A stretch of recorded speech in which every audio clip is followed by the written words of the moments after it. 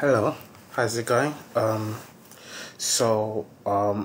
just going to go through the steps for keeping Spark UI alive. So imagine you have this Spark job. When you run it, it's just going to like basically run, and at the end of the run it will basically stop here just like this. Let me just run the Spark job again. So as you can see, we are running the Spark job, and after everything has been printed, it's going to write this process finished with exit code 0. So if you go to Spark UI, right, if you type localhost 4040, so it's not going to show the Spark UI, right? But when you are running the job, when the Spark session is still alive, it will show the Spark UI. So in a case like this, sometimes you just want to basically check your job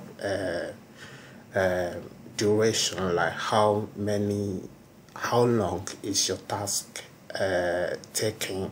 So in that case, you want to keep your Spark UI alive, and so to do that, what you can do is you write system dot in dot read, then you write Spark, the Spark session that you created, Spark session dot stop.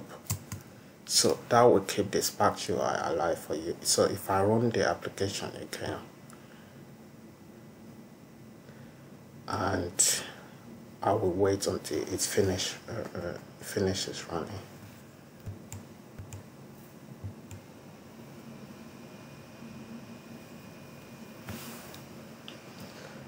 Okay, so as you can see, it's supposed to stop here, right, and write process finished exit code 0, but it's not writing that, right?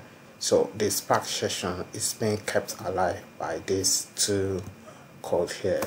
So if you go back to Spark UI and check, you will see that the Spark UI is available for you, as you can see here. So here you can go through your Spark job.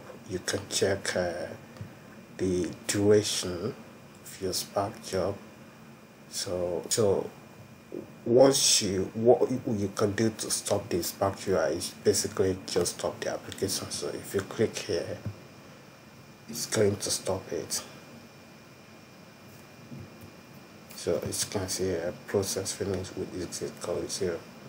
So, and if you go back to Spark UI refresh, you see that it's stopped.